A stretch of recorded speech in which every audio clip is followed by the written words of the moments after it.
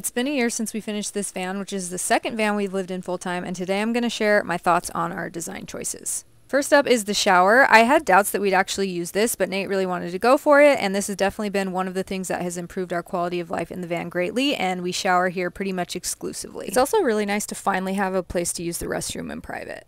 Next is this pop-up beauty cabinet. I wasn't sure that this would be functional. I had to figure out how to organize some of my products so they wouldn't fall out when I opened it, but now that I have everything situated, it's super functional and I love it. Next up is our layout. I am team convertible bed all day, but because we wanted Tonkins to have his own space, this half-fixed bed was our compromise. There hasn't been a single day that we haven't converted it to day mode, and this setup is actually a lot easier to convert than our last. Some of the downsides to having a taller bed are that we lost out on some storage space on this side. The view out our back doors is a little bit more obstructed, and Tonkins also has a hard time getting up here, so we typically have to hoist him up and down.